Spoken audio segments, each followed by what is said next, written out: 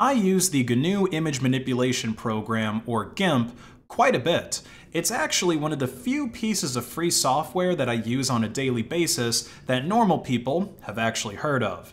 But unfortunately, the way that a lot of people, specifically Windows users, are learning about GIMP is in one of the worst ways possible, by paying for it from the Microsoft Store.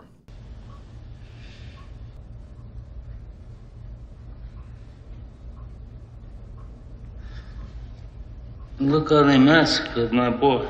Now some of you will probably say, but Kenny, you can just go onto the internet, you can navigate to GIMP's website, you can go click on this little download link here, and then oh, look at that, there is a binary that's available for Microsoft Windows. You can download a nice exe that lets you install GIMP on Windows through a graphical interface. So easy, anybody can do it.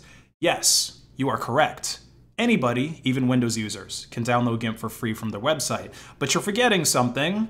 So many of the people that are using Windows are morons. So many people, mostly Zoomers, are so used to just using their phones and installing programs from an app store that they don't even know how to find apps on the internet anymore because they lack the essential skills like which of these links is going to download the real program, and which one is going to install some sketchy Ukrainian antivirus that actually turns your computer into a command and control center for the next ransomware group.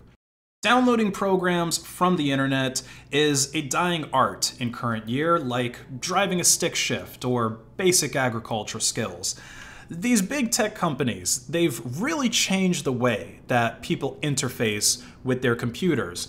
It's gotten so bad that a lot of Gen Z kids apparently don't even know what folders are, and some seem to not understand what a computer actually is either. Hey, What you doing on your computer?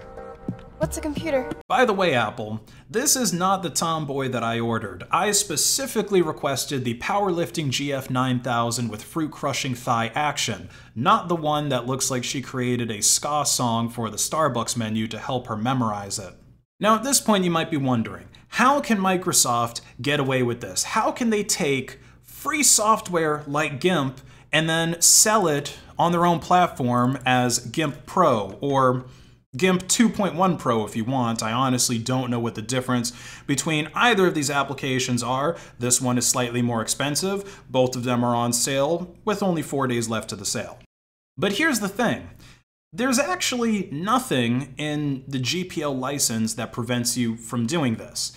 That's the whole reason why people will refer to free software as Libre software, because in the English language it's a bit more difficult to differentiate between something that is free as in price and free as in having the liberty and, being free, being able to do whatever you want, which is really what free means in this case. If you have access to the source code, then you can add to it, you can remove from it, you can modify things as you wish, assuming that you know how to code. If not, then maybe somebody else will create a modified version that meets your needs, and free software needs to allow for that person to be able to distribute the modified copies of the code that they made, and maybe they'll charge you some money for it. Now, I'm not a lawyer, so I'm not going to say definitively whether or not this piece of software or this piece of software or this one are violating the GPL or whatever software licensing laws, but it does appear to me that they are mostly complying with it as little as they possibly can.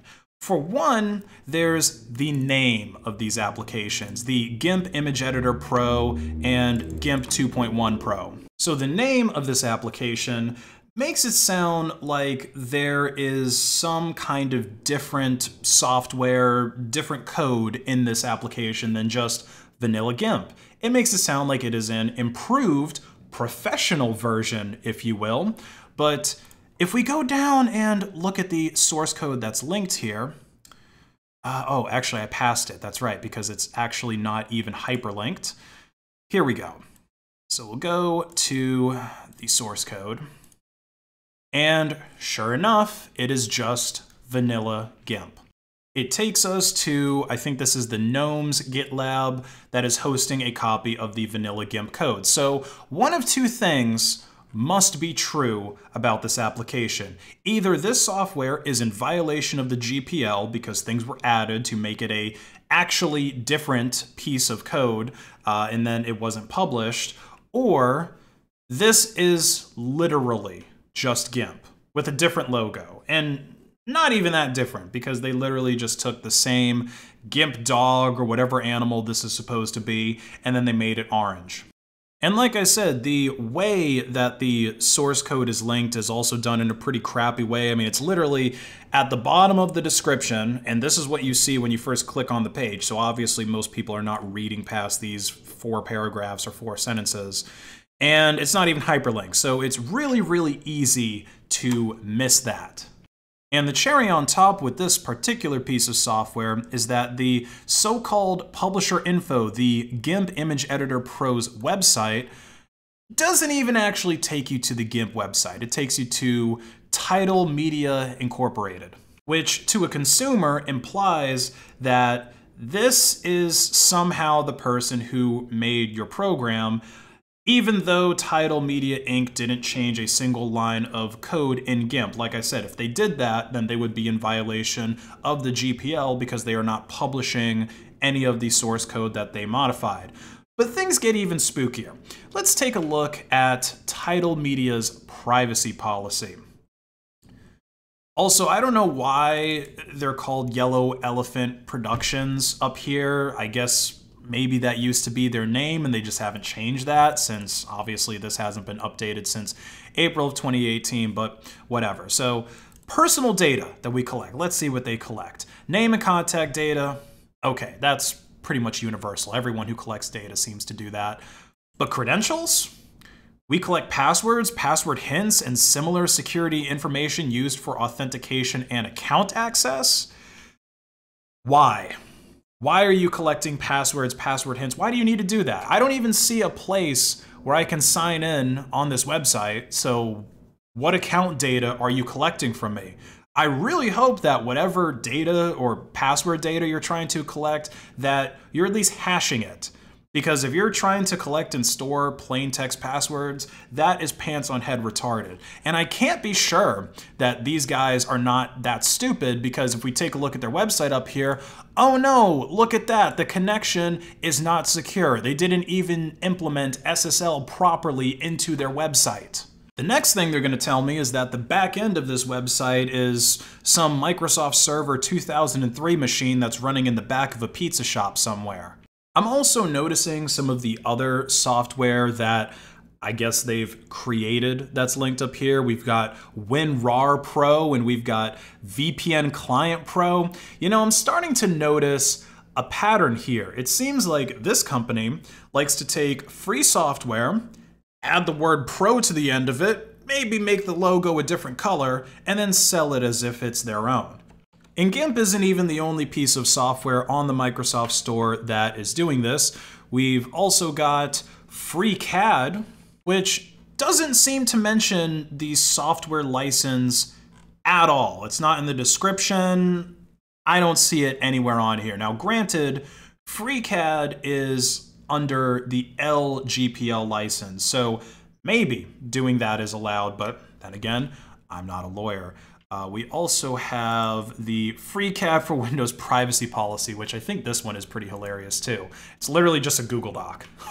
Like, what is this? They're not even putting a lot of effort into ripping off other people's code. Like, at least when Trump was doing his Truth Social thing and he was ripping off what was it, Mastodon's code, at least it looked kind of professional. I mean, granted, he would, or not him specifically, but whoever was in charge of the project was making some pretty bad security errors because their test server was public facing and people were able to create accounts before it was done. But this is just laziness that's going on here. And then there's also LibreOffice, which honestly, I don't think this one is quite as bad because they say that it's LibreOffice vanilla. They don't try to trick you into thinking that they made some kind of modification for it. They are still charging money for it, which is, you know, a little bit questionable. And then if we go down here, like everything is linking back to LibreOffice. So what's new in this version? Boom, right here. Copyright, that links back to LibreOffice. And then publisher info actually takes you to the LibreOffice website.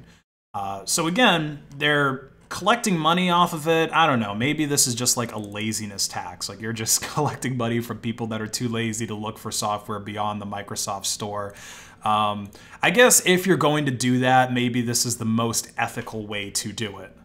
But the whole point of this, the point of this video, is that free software is almost always free as in beer. You don't have to pay for it. But if you really do want to pay for the software, just donate to the developers. That way, the money that you're spending actually goes back into the application. It'll potentially make the application better, and it supports the people who are actually making this application, who are actually taking the time to code instead of just giving money to a third party that's just lazily downloading a binary, I guess putting it onto the Microsoft Store, paying like 20 bucks to sign up for the Microsoft Store, and then selling you something that you can download for free to people that don't know any better. But that's it for this video, guys. Like and comment to hack the algorithm. Don't ever donate money or pay for software through the Microsoft Store, especially if it's free software. Donate to the devs instead, and have a great rest of your day.